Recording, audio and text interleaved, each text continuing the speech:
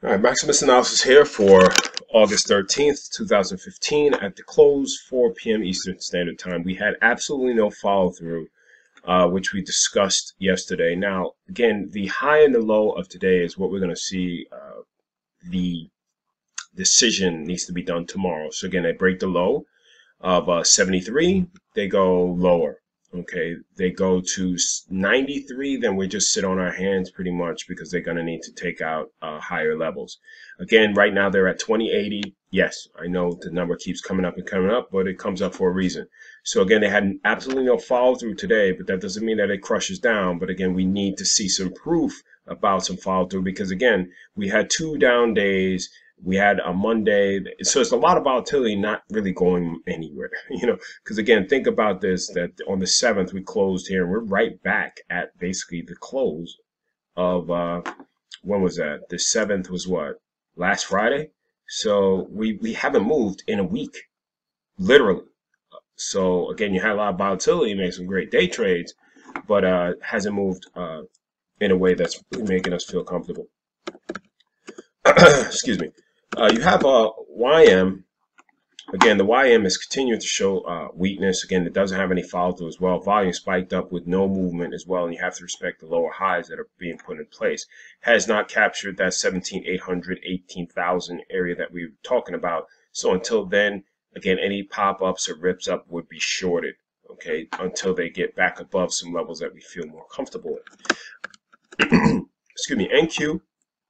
Okay, again, no follow through, but out of all top 3, we say this one is in a lot better state basically, and it needs to hold this 4450 area. If it doesn't hold this 4450 area and drops down, basically breaking the low of yesterday, which comes out to 4430, then we see continued. That would be a cause for concern, especially this one being that that would then tell us that this is a false breakout.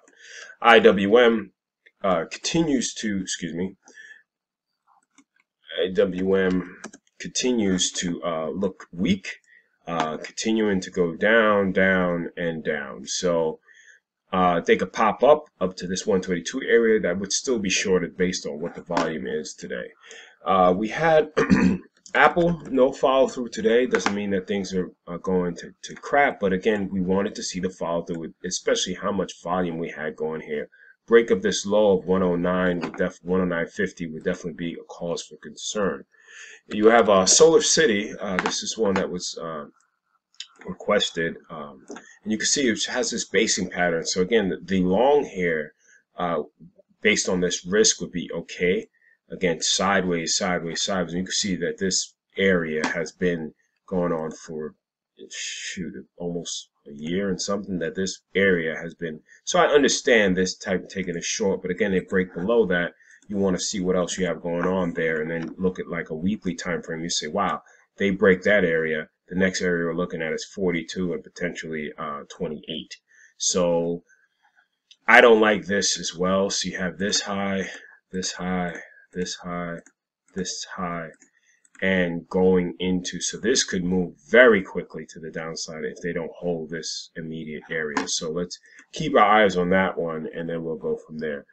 So the Dow, like we said, pretty much had the names that were holding it up were Home Depot.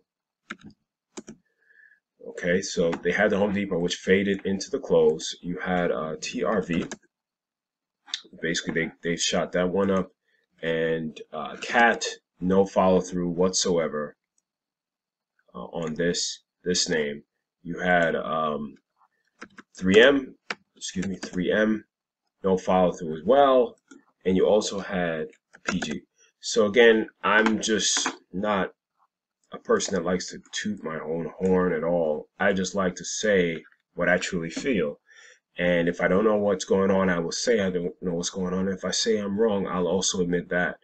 The reason why, again, these areas have continued to come up is because we're in a choppy situation. So again, you want the price action to prove. And you also want to make sure that you're looking at the trend.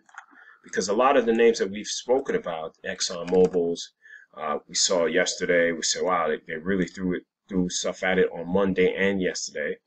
hasn't moved, and it's in a confirmed downtrend. You have Schlumberger, actually looks like it could be setting up, but the retracement's not really, it's just sideways. You have IBM continuing to look weak here. So you have that one pop up yesterday, which people, you don't let the candlesticks as well confuse you with what the trend is. Again, the candlesticks are good to use in combination with a trend, but they're not something that you want to lean. You want to lean on support and resistance when you take a trade, and you also don't want to lean. If you have support and resistance, and then you see an engulfing, like let's say you see an engulfing here because of this resistance band, fine, you take it, and maybe you go risk-free one day and go from there. If you have, let's say you have support like down here, and you say, okay, I see an engulfing over here, I'll take it. But you don't want the candle to be almost what I like to call it almost like an orphan type of deal. You don't want to just see one candle and say, okay, I see a hammer, so I'm going long, even though it's in a downtrend. Because people do that and they end up taking long the retracement, which is very difficult. And you might get a little pay here and there, but it's not, when it breaks down, it's breaking down hard because the trend is what's pushing it. So just a little lesson from there. Twitter, they continue to sell. Again, this is almost glad that it came out. They continue to have more downside potential with this. If you're looking at the weekly time frame, you can see that this is it. So you can go long if you want, but this was your line in the sand, this dirty area, and they broke below it. Again, they're at 28.50. So if that was it, manage your risk and go from there. But right now, you don't have anything to tell you to get long this based on this long-term chart versus I just like Twitter. I like Twitter too. I'm on Twitter all the time, but that doesn't mean I'm going to put my money towards it. So you have a price line actually filling this gap fully. So now we got to see what happens. We got to see what the bulls do and how much volume they do it with if they're going to pop this above today's highs. You had Amazon pretty much didn't give much follow through at all. That's pretty much the case for a lot of stocks. So we got to see what happens tomorrow. Netflix gave a good pop early this morning. Then kind of faded as well. But again, it's the market tie, but I would not short this name. You have Tesla that's looking like it's setting up for a good short. Quite honestly, it would be quick. But the reason why I'm looking at a short is because we just kept grinding. We never made new highs. And now we're breaking down below. Well, giving some spacing below these last lows. So you see the space between there and there. Take a quick, again, I don't like taking one bar pullback, but with this price action going on, it could be something. And again, if it breaks above the high, or if it doesn't break the low tomorrow of 239, I'm not going to take the trade. So we'll see how it goes. And again, you can see that the 200-day moving average has pretty much just been flat.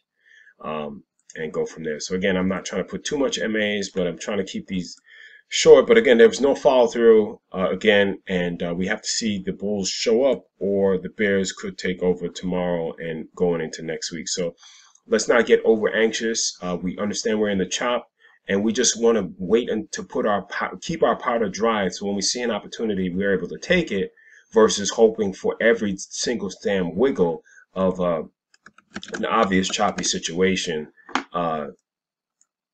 To go long or short. And that's where hopefully you guys are getting some value from what I give out daily, because again, it's not to say that I'm right and you're wrong. It's just to give another opinion, and hopefully the opinions are going in line with kind of what you have going on, or have saved you from being in the chop, so that your capital, because again, remember that this is, brokerage firms have been making a shitload of money over the last couple months, because a lot of people have been trying to gain. So you have a lot of choppy trades, which creates, if you're not disciplined, a ton of commissions. They don't want to pay you out. They want to make the commissions, because that's how they make their money. So be careful, and I'm glad that if you guys have